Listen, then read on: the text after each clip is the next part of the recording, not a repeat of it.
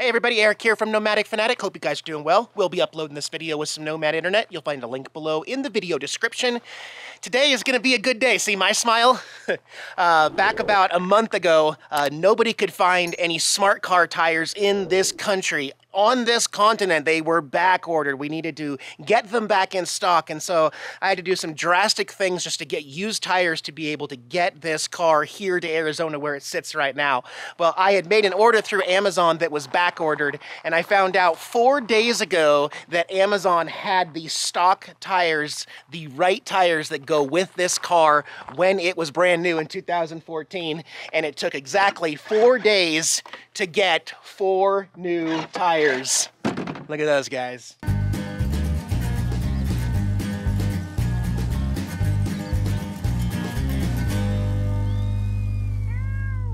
That's right, y'all. Brand new. We got the 2 fronts. Those are the 155 60 R15s, and then the 2 rears, which are the 175 65 R15s. Brand new Continental Conti Pro Contact all-season tires, 25,000 mile warranty.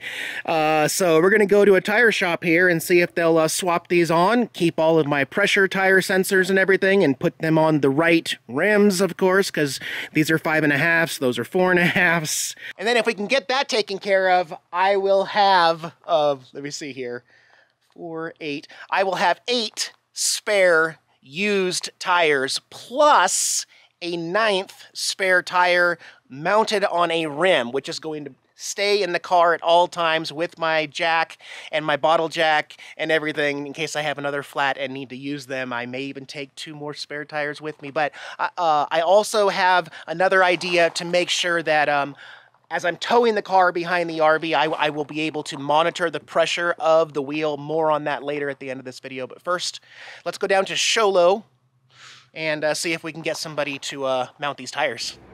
I did have to take the speaker box, the 2 10-inch Sonys, out of the back to be able to fit all the tires. It smells really weird here in Tater Tot. It's a you know, that new rubber smell, but it's very potent because I put the tires in last night, and so they've been marinating here inside the car.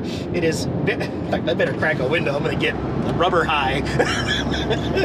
Man, you just gotta make things happen. I was really down and out, and it's taken a long time, but we are finally getting back on track with this car, and that is a good feeling. It kind of reminds me of the whole camshaft thing with Miranda, where, again, nationally back ordered, and then all of a sudden, a month later, I ended up getting 3 camshafts. I had 3 of them. I didn't need 3, I only needed 1. Anyway, we'll head down here and check out a few tire shops, see what they can do today. This will be my first stop. This is Roberts. So we'll try Roberts tire first. Wow, guys, that was the best tire experience of my life at Roberts. They had a bay open, they took me right in, they understood about how the smart car has special rims and tires and everything, knew exactly what to do and how to do it, and they got it done in less than 15 minutes, all mounted and balanced. With the 175s on the rear, on the 5.5-inch rim there, and the 155s on the front with the 4.5-inch rim. Looking awesome. I am also just really kind of confused. There they are over there, Roberts Tire. I just moved over here real quick. No charge. Yeah, I was very, very, very confused. You're telling me there was no charge to mount and balance 4 tires? I've never heard of anything like that. This is why I don't like the big chains that rip you off and they don't know anything, and then you got these small town shops here in Sholo that just knock it out of the park. While we are over here in this area, the reason I came to Roberts Tire is because this is my new mail station. Now, I am not an Arizona resident. I do not have a home in Arizona. I am not a resident of Arizona. I cannot even come close to proving that I live in Arizona. However, I am going to need a place to get my mail securely, and this place does it all. In fact, Kevin has a box here as well. You can get all of your Amazon, your UPS, FedEx, DHL, and USPS packages can be sent here and held here. They will help you turn into a resident once you become a resident, if that's what you want to do. But I have a mailbox here for 22 bucks a month. Good to go. You can only pick up your big packages when they're open, but the mail room with your key 24 hours a day. There's the keypad. I'll enter in my code. There we go. And my box number. They have different sizes. I just went with the small one because I really don't want anything important to be left at my property. I don't even have a mailbox at my property. I'm not going to have one. So having a locked box here is a really good idea, but no mail today. Gosh, I'm on a roll today, guys. Let's go back to camp here and I will show you these new tire pressure sensors that I'm going to install that will link the smart car with the RV while I'm driving and towing. I wonder if they didn't charge me because I took the old tires with me because I wanted them as spare tires because there would have been a disposal charge. So I'm just saying, they definitely hooked me up, but everybody might not get the free mounted tire deal there. I'm just happy. I'm so happy. All right, well, back in Babe the Blue box here, and suffice to say, I am ready for the smart car tire apocalypse shortage.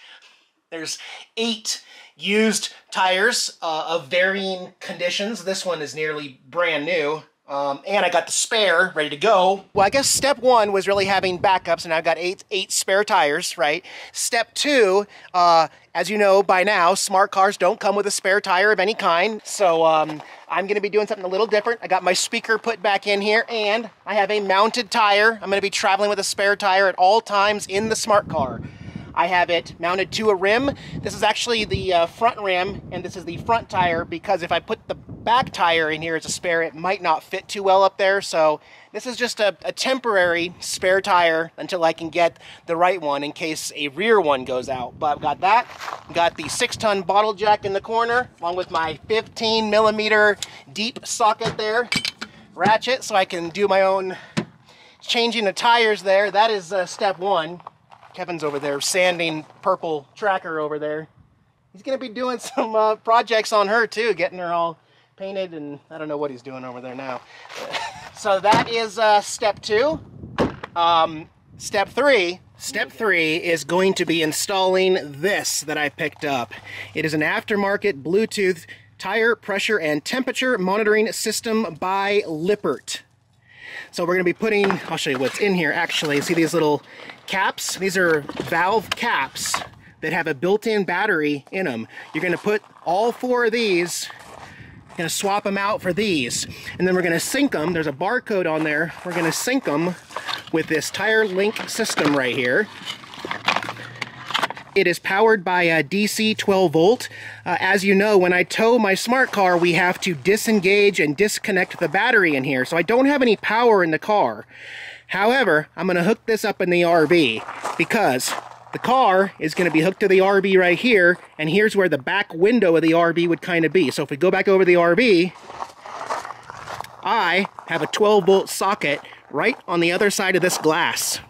So I'm going to add a 12 volt like plug to this.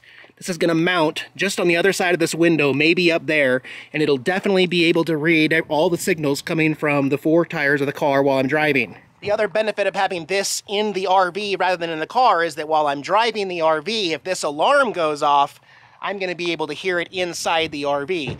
There is also Bluetooth though also, so right on your phone, like while I'm watching my navigation while I'm driving, if there's a problem and the pressure goes bad on one of the car tires, it's going to notify me right there while I'm driving from my phone. So I'm going to go ahead and get this all linked up and set up and powered up in the RV, and then I'm going to feel a lot better about towing Tater Tot. Oh, and I also just want to mention, so these have the batteries in them. It's important to know that they are the CR1632 batteries. So I also ordered a 24 pack of them on Amazon for about $8. That way I'll remember to just open these up and replace the batteries once a year, just to make sure that they never go dead and I have a problem with those guys there. Alrighty, I feel like they made this a little more complicated than it really needs to be.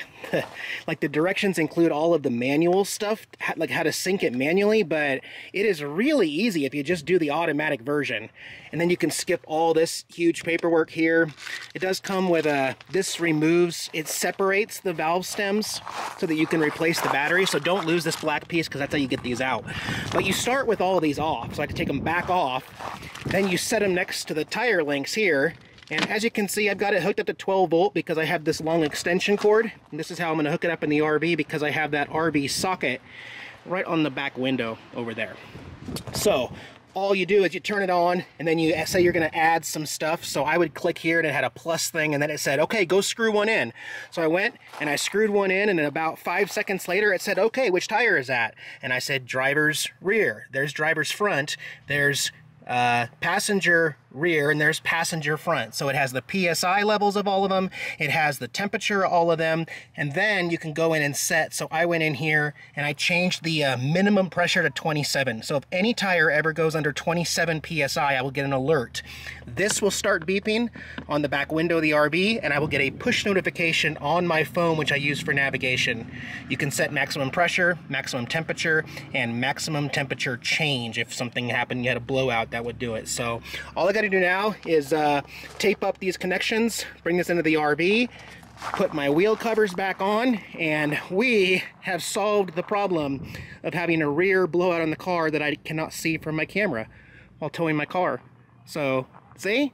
I've had lots of crazy things happen on the road, but one thing I always do is I try to learn from my mistakes and share how I'm going to move on and not have those problems in the future. So, Tire Linc by Lippert. We'll see how this goes when we hit the road. So have you two noticed that I do all the work around here while you guys just sleep? You didn't even notice that? It's true.